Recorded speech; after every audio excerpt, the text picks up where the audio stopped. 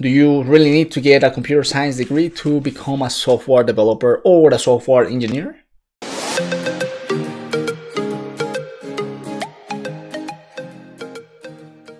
First and foremost, I would like to share with you my story. So my story, it was pretty much that one. I end up taking the route of going to university and it wasn't a computer science degree, but it was an IT degree. So in that degree, you get the chance to learn different things such as programming, databases, networks, a little bit of everything basically that comes to the IT world. So I came during the spring for my first semester, and really I didn't really get to learn anything related to IT the first semester. Mainly, they're gonna teach you stuff related to the core classes if you haven't taken those or you haven't gotten credit for those classes. So it's gonna be like classes such as history, it's gonna be, for example, English, stuff like that. Core classes that you must have in order to, that are part of the curriculum that you must have. I really started taking technology related classes, but it wasn't directly with the school. In fact, it was during my summertime. During my summertime, I was playing semi-professional soccer with a team down in San Antonio, and in reality there was so much time for me that I didn't know what to do. Plus I didn't have a lot of money at the same time, so the only thing that I had with me was a computer, my laptop, and Wi-Fi, internet, right?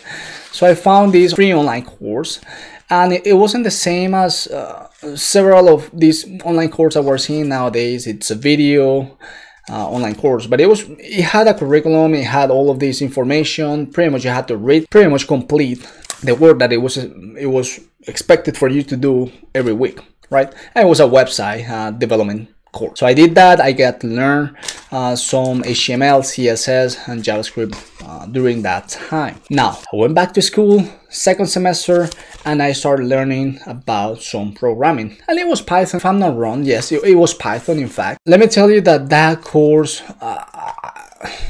you're not gonna get farther than learning the basics of programming, and specifically in Python. You're not gonna get far. In fact, it's gonna take a lot of time to go past a lot of basic things that can be learned easily in a free online course, in a free tutorial online. I mean, things that you can really learn. The main reason is because oftentimes those courses you will have different kinds of students. It's not just IT students. Sometimes other students from different degrees join that class. For example, I think that digital media and arts as well, they need to take that class as part of the curriculum, and so you will have a mix of different students learning this programming language, the basics. I mean, I'm telling you basic, nothing crazy. And man, it's gonna take a lot of time. It's going to take a lot of time just going past if conditions or the arrays, just the arrays in itself. And if you're not familiar with what's an array, if you're really totally new, like if you're a person who picks things quick, it shouldn't take you that long. But it will take people a lot of time. We'll be talking about 2-dimensional arrays and then 3-dimensional arrays, and it will spend half of a semester staying in the same topic just because people won't get it that quick. So you will see that it's slow. The learning process in school is gonna be slow, especially if you are interested in programming related careers / software developer career. Having said that, I'm not sure if what you're gonna get from school is gonna be enough. In reality, it's not gonna be enough. I can totally guarantee you that you're gonna, as soon as you start working, you're gonna realize that everything that you have learned in school, it's so far from the reality, especially as a software developer. Now, I'm going to share with you some of the different routes that are available for you if you're still interested on becoming a software developer and you don't really need or want to take the route of going to school, going to a university, a college, wait for 4 years or go to for 4 years, spend that much money. Oftentimes the school here in the US, it's somewhere around $25,000–$30,000 a year, if not more, based on what kind of university you go. So that means that it's gonna be roughly about $100,000 worth of education. At the same time, you're not gonna get the education that you need in order to become really prepared for a software engineer, software developer career. Now, I think that the reason why a lot of people take the university route is because it is perceived as a higher education. It is perceived that they're gonna teach you everything that you need in order to be prepared for your first job, right? No, I don't think so. Especially in this career, software engineer career, especially in that career, I don't believe that it's gonna be a good route for you. In fact, I'm gonna share with you some of the different routes that are available for you, and you can pick which one of them is the one that best suits for you based on. So option number one is gonna be going to a bootcamp. So what's a bootcamp? A bootcamp, oftentimes they specialize on preparing software developers, getting people trained on with all the skill sets that they need to have to become a software developer and get ready to find a job and start pretty much producing right away for the company, whatever company that they hire. Now, oftentimes the bootcamp can last between 8 weeks, 12, 14 weeks, even 16 weeks. The average price of going to a bootcamp, it costs about $8,000 to $24,000. It depends on the quality of the bootcamp. In average, it's somewhere about $14,000, $15,000. By the way, that's excluding any external costs such as transportation and I don't know, housing. I mean, if you need to move to a different city to go to that bootcamp or to a specific bootcamp, then that's not included. Another thing to take into consideration is that sometimes bootcamps can be for free, but there's a little bit of a trade-off, and the trade-off is that as soon as you get your first job as a software developer, they will take a chunk or a percentage of your salary of that job. So there are different options. If you don't have really money to pay for, to afford going to a bootcamp, they have different alternatives, and I think that some of them have payment options as well available. So you have to take a look at that. One of the cool things about going to a bootcamp is that they prepare their students with the skill sets that they need to be successful at their career.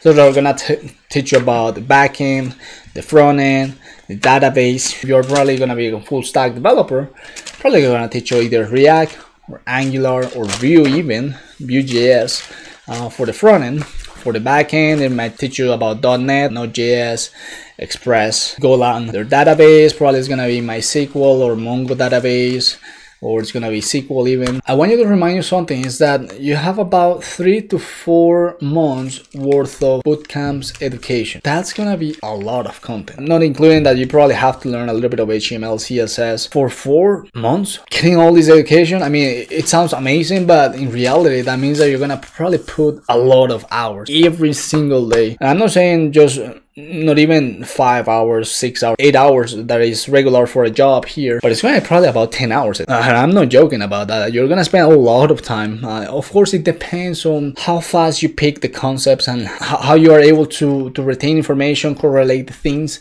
and make things work, and seeing that you're really making progress in the learning all of these technologies. But in reality, if you're really new, man, that takes a lot of time. If you're going to a bootcamp, you expect going for 10 hours a day, pretty much coding all the time, spending a lot of time in the computer and working with a lot of other students for a long time. So you're going to high intense coding school. Another thing that I like about these bootcamps is that they prepare you for interviews. They pretty much guide you on the process of what you need to do in order to find your first job, what you need to do for your portfolio, how to present your portfolio, how to write your resume, what to show in your resume, how to be prepared for your interview, how to network as well. So that's kind of cool, because oftentimes people who have been in the tech field are the ones who are running this bootcamp, so they already know how the things work, or they're going to tell you what exactly you're going to expect off of that, so you're not pretty much out of the loop, like, okay, what happening here? I was not expecting this, or I was not expecting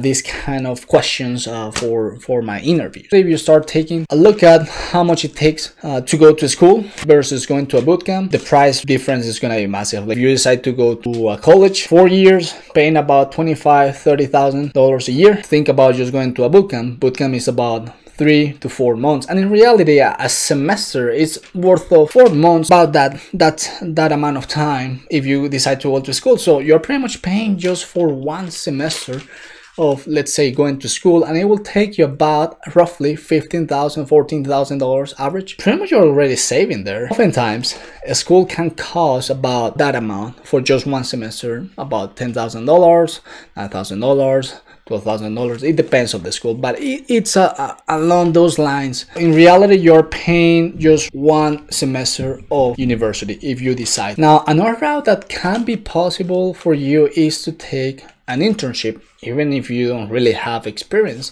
as a software developer. If you are able to find an internship, it doesn't have to be even paid internship. If it's a non-paid internship, it could be fantastic as well. The reason why is because, yes, you might not have the skill sets right away. You have an internship, you realize that you get to learn so much. I mean, pretty much you learn stuff. You learn stuff from day one, and with job experience, right? You're gonna learn from people who are in the field, who are working with software on a daily basis. You're gonna get a true understanding of how the development process goes. And of course, some of those things you're not gonna be able to pick right away, and it's gonna be tough. But at the same time, you're technically already working, even though if it's for free. If you start thinking about it, you're getting a free education, and the only thing that you probably have to pay is just transportation every day, and just go to that internship. Think about it. You have a lot of money. You get free education, real work experience. Isn't it that good? Instead of just going to a school, they teach you a lot of this stuff, but then you don't really have the job experience. Oftentimes, job experience matter most. I think it's fantastic to take into consideration a non-paid internship. Don't think about non-paid as a bad thing, because everybody has to get paid if they work for somebody. But in reality, if you're getting actually trained for free and you don't have a lot of money, that's actually an excellent opportunity for you to level up and to get up to speed on your software developer, software engineer career. Now, another cool thing about the internship is that if you start showing merits and you start showing that you're leveling up your skill set, you can be hired by the same company because they already know you, because they already have seen your work ethic, they have seen how fast you can learn, you can pick things. Pretty much they already know that you know how the company works. That's a lot of time that they can save during the process of hiring somebody else, getting them up to speed, up to the company culture, company's internal development processes and stuff like that. That's another thing that companies look for. I mean, if they have an employee, they've been training for a while, I mean, they would like to retain that for as long as possible, because they know that they have the skill sets for that company requires to get the job done. There's another option, and it's to take an online course. You can find Udemy, you can find Skillshare, you can find even YouTube classes. You can find a lot of content. If you don't want to find tutorials out there, if you want to find a course out there, is because you're simply lazy and you don't really want to put in the work. For an online course, what I do recommend for you is that literally you don't find free stuff. Go ahead, take money out of your pocket and invest it. Pay for that online course. Oftentimes, whenever we pay for something, that means that it took a little bit of us in order to get something, in this case, education. And it's the same thing if you go to a school. I mean, how come you're gonna go to school and you're gonna pay $20,000, $25,000, $35,000 a year to pay for education, and you're not gonna do that with just paying like probably between, I don't know, $10 to $250 a month, or not a month, for the online course. And in reality, that's kind of like the average. But in fact, you can just pay that.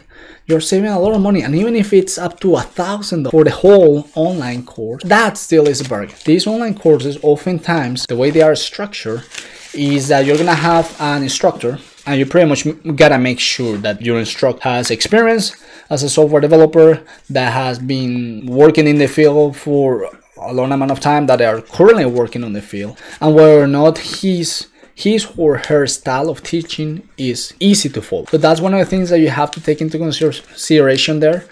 Another thing to pay attention is that, and it's one of the things that I really don't like about these online courses, is this is how they're structured. They're gonna have a project. They're gonna teach you all these things that you have to do in order to get that project. We can call it web application, mobile application, game. They're gonna teach you everything that you need to have using a specific programming language, specific framework.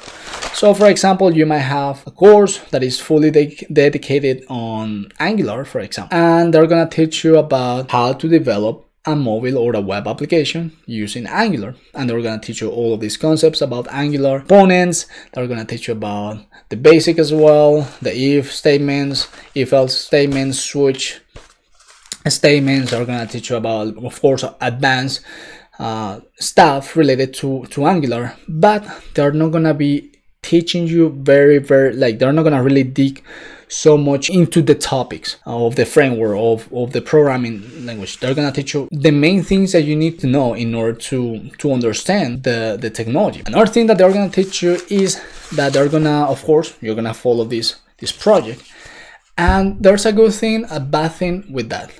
Yes, you're gonna be building something, and that's cool. Like, man, whenever you start building your first tic-tac-toe game, or whenever you first develop your first website on your own, I mean, you're gonna feel good. I mean, you're building something. But the problem with that is that you're following a scheme. The problem with this is that you just pretty much are copying and pasting,